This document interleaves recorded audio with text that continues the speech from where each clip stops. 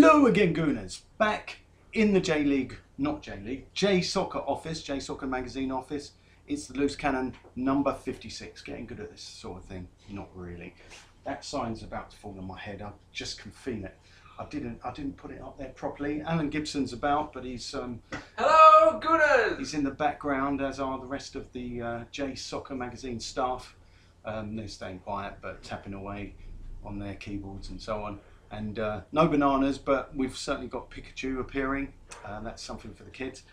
But for the adults, we've got the Champions League draw. We predicted, or somebody here predicted almost correctly. Can you believe it? Schalke, Olympiacos, I predicted. Then I put in Bate, B-A-T-E. Borisov, that didn't turn up, but Montpellier did. And I personally think all those trips are going to be quite tricky. Schalke might not have 38-year-old Raoul, but they've certainly got a certain Dutchman, not Robin van Persie. What's his name again? Klaas-Jan Huntelaar. Schalke. He's still Uchida, there, right? Atsuto Uchida, right back, Japan national team. So a lot to look out for. And then, of course, Montpellier. They've got number 10. I have to check my notes because I can never remember his name, but he's supposed to be pretty good. Younes Belhanda, and he was another player I picked out. Well, don't laugh, Alan. He's another player I picked out as somebody that Arsenal should potentially think about signing. And obviously it hasn't happened yet, and it probably won't now because they're not going to want to sell to a team they're going to be playing against in Group B. And the other team, Olympiacos, it's always tough going to Greece and playing these sort of games, isn't it? Somebody told me that. Somebody told me that, and it's a long old trip. It's not round the corner, is it? It's not.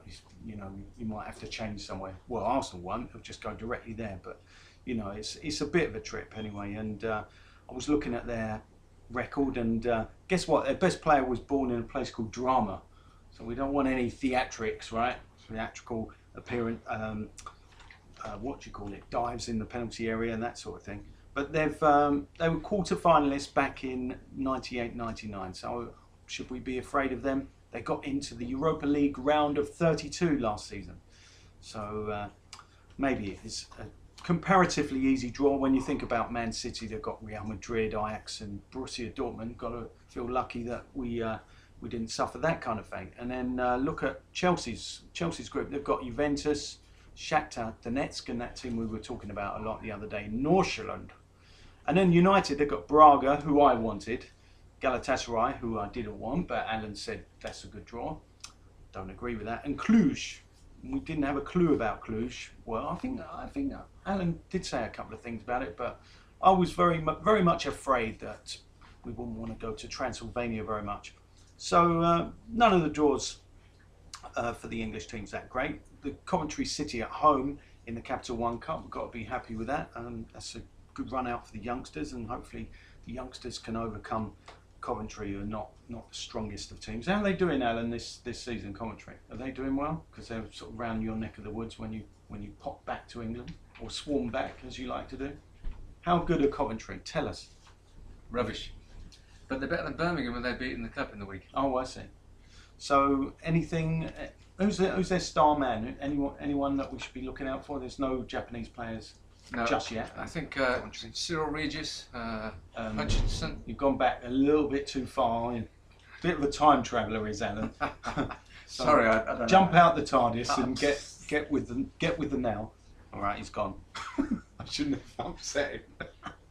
Took him out of his little time bubble. But yeah. Anyway, I feel quietly confident that we're gonna progress through this not very tough group. But anyway, let's not get complacent, eh? But let's not get complacent about Theo Walcott either, because there are reports that Arsene Wenger's had a word in Theo's ear, and Theo's sounds to me like a gentleman's agreement that he's going to stay. And I don't have a lot of faith in these sort of agreements, because look what happened with Cesc Fabregas.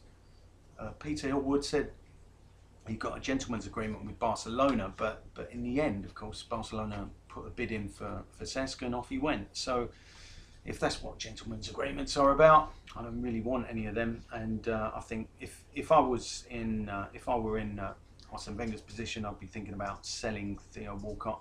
The Daily Mirror claimed that Theo was actually dropped for the Stoke game and his chin was on the floor.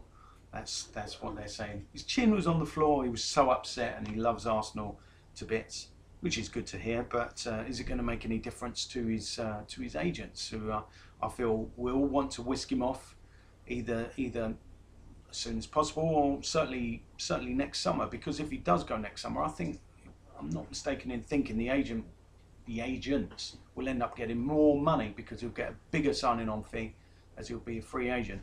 So that's what I see. I mean, if Arsenal continue with this stance of letting Theo stay without signing a new deal, he's going to be off, and that will be that. But anyway, hopefully there's something that I've overlooked there. Perhaps there's some compensation due because of his age. But then, of course, next year he'll be 24, and then I think it's only up until the age of 23 where you get the compensation. So who knows? But there's been talk. There's a short-term deal being done with the player. Again, I'm not having any of that, because where are the details? And I think the deal was agreed rather than done. So what does that mean? Not very much, in my opinion. Also, not very much is what we've done in the transfer market over the last few days. Although we brought in those 3 excellent players who haven't managed to gel just yet. But one player we have signed apparently is Dejan Iliev. He's a Macedonian youth international, 17 years of age, a goalkeeper. We were all pleased we've got a goalkeeper, but we were looking for somebody a little bit older than that, perhaps someone with a bit of experience. But this guy comes in from FK Belasica, and he's been linked with Chievo as well. I'm not quite sure what the connection is there. Other deals that might happen, I don't think so, but they might, and I feel I have a duty to tell you about them. Daniel Sturridge. An inquiry has been made by Arsenal to see if we can get him in on loan, but Chelsea want £15 million for him, so sounds like a bit of a stumbling block there. And then Michael Essien is another possibility. Now, who would have thought we'd get Yossi Benayoun from Chelsea last season on loan? Not me, that's for sure. Well, anyway, we've apparently made inquiries about Michael Essien, who's not getting a look in at the moment, so possibly he could be on the move to Arsenal on loan. I think that's a bit more of a goer than Daniel Sturridge. What else have we got? TalkSport are running a story whereby they think Arsenal could sign 6 players, yet about 3 or 4 of them play in the same position. So it sounds a tad unlikely, to put it mildly. The players being Yohan Cabaye, who was tipped by me to become an Arsenal player. I'm not quite sure why, just because I thought he was a good player, a bit like Olivier Giroud. I was the first one on that. Surprise, surprise. Anyway, Cabaye is going to cost 15 million apparently. 15 million seems to be the going rate for everyone. Then there's Essien of Toulouse, who plays in the same position. And then there's Yann M'vila, who we've talked about endlessly, from Rennes, plays in the same position. So that's 3 central midfielders. There's no way we're going to buy 3 that play in the same position. Then there's Cheikhon Kouyate, who's a 6'4" defender from Anderlecht. I can't see that one happening. Having seen Anderlecht in pre-season, no one really impressed. Fernando Llorente, of course, of Athletic Bilbao. He's been linked with everyone. Wouldn't mind seeing him come to Arsenal. Can't see it happening though. And then there's Milo, whose full name is Islam Ramadan. I thought it was a wind-up to begin with, because, you know, it's like being called, what's it like being called Bible Christianity or something? But being called Milo is like being called hot chocolate, isn't it? Oh yeah, the Milo bit. Milo. Hello, Nestle. I mean, yeah. We had the old Kit Kat adverts yesterday, didn't we? Yeah. Nestle, Milo, sounds like a match made in heaven for sponsorship, doesn't it? Milo with his name on the front of his shirt and on the back of his shirt. I didn't realise you'd pop in or swarm by at this moment. Just as I was about to say, I'm about to say goodbye almost. Oh, bye. Well, not yet, not yet.